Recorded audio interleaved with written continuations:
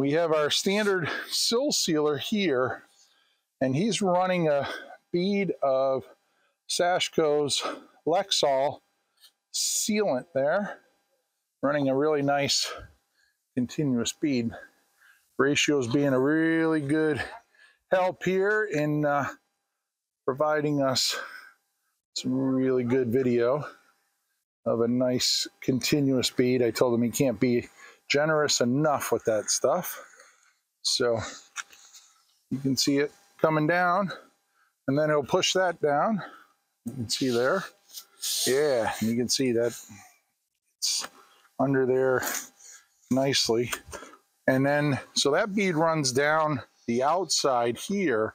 We'll run a bead top side here, and then put the 2x treated Mudsill down, and that'll smush it all together like a nice little sandwich.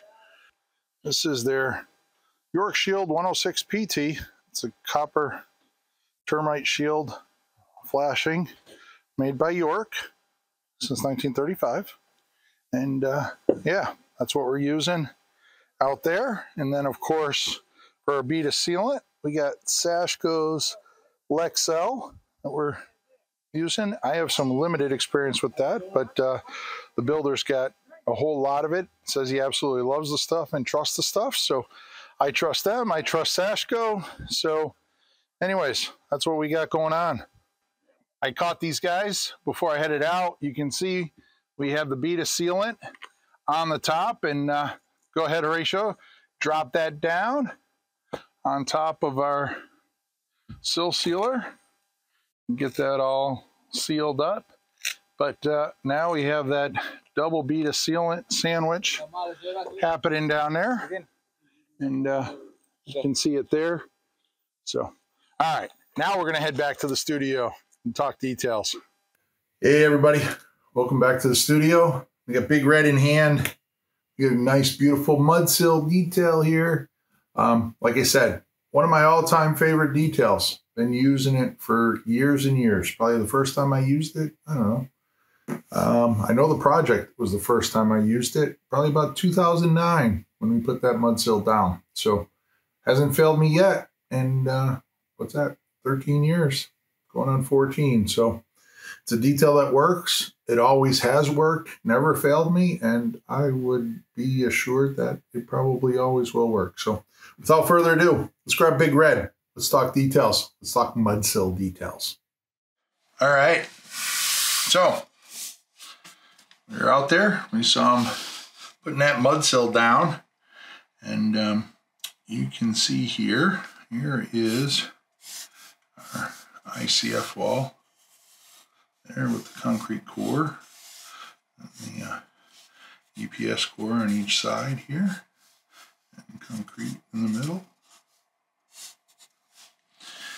But you can see here, that is our Mudsill. And here we went to a 2x8 Mudsill. You can see it goes from there. What I was trying to do is just get a little bit more of that treated Mudsill over the concrete. You can see if we use the 2x6, it would stop somewhere in here, which we could probably still make that work. I just figured getting the 2x8 just gets us over there a little bit more and gives us a little bit more of a flange to do our detail. Now, I've been doing this detail. There's a lot of ways to do it. This is certainly not the only way to do it. But it is a way that I think is very effective. It uses the gravity of the house in our favor as it squishes it down, and because this is concrete, it's going to resist, so we get that nice smushy sandwich where the house is pushing down on this, and it's never failed me. So I like the detail. I think it works really well, but again, a lot of people, they would tape the exterior sheathing or something to the foundation wall, and they're free to do their details. This is the detail that I like. So that being said, 2x8 Mudsill, you see it sits down on the foundation. Basically, we use the standard sill sealer, right? So it's that little piece of closed cell foam, but we put it on so basically it ends up being somewhat Z-shaped like that.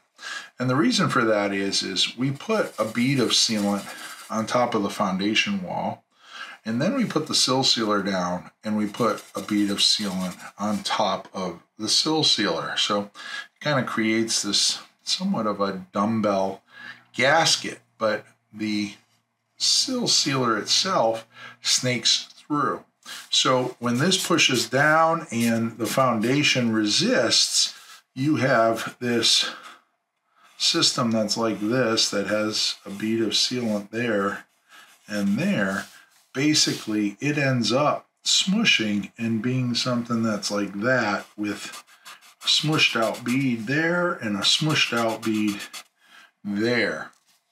And so basically we have not just the sill sealer that many people think, okay, that's satisfactory enough, but those extra 2 beads of sealant, and we did use the, you can see Sashco Lexel there, and the 2 beads, one on top, one below the continuous sill sealer. So one on top, one below, continuous sill sealer, and that runs all around the top of the entire foundation wall. Also seal all the butt joints at the sills. So wherever these 16-foot mud sills end up, right, if you have your 2x8 and then the other one ends up there, then we want to make sure that we're sealing that butt edge, because you're going to take care of what's happening down below. This is the sill on the side and that's the joint. You're going to take care of what's down below with this detail, but you're going to have that little butt joint, so we need to take care of that and make sure that gets sealed. So we call that out as a reminder there, so that we get that. Now, all of this is also a belt and suspenders approach, in that, you know, at some point we're going to come in here and we're going to spray a little bit of closed cell foam in the detail in this area, and also aid in that air sealing. But that is the first step. That is the detail. Like I said, it has never failed me. I continue to use it. Why change it? You know, if a builder comes at me with a way that they want to do it that's slightly different, certainly I have done it differently in the past. But this one here, we particular did that one out here. And like I said, my detail, and I like it, so I'm going to use it. Well, there you have it. I promised you Mudsill Details. Big Red and I delivered. There you go, Mudsill Details. If you're looking for more, Steve Basic Architect on Instagram. I post these details, stuff like this all the time on there. I'm always sharing information, so join in the conversation.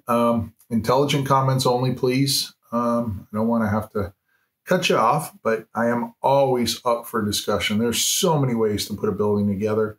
And as much as we know, there's still a whole lot of things to learn. So let's have that discussion. If you're still looking for more, Build Show Network, there are a number of contributors putting up great stuff. It's all interesting. I love watching the other contributors' videos and learning from them. So we share information. Sometimes we get together. It's pretty cool. And then lastly, Peter Yost, Jake Bruton, and myself, we make up the Unbuilder podcast. So go listen. It's on YouTube. You don't even have to just listen. You can actually watch too. Watch all those guys try and beat up on me and I have to fend them off, but I'm up for the task. Not a problem. Anyways, there you have it. Framing, Mudsill Detail. Now you know as much as I do about it. So anyways, until next time, long live our buildings.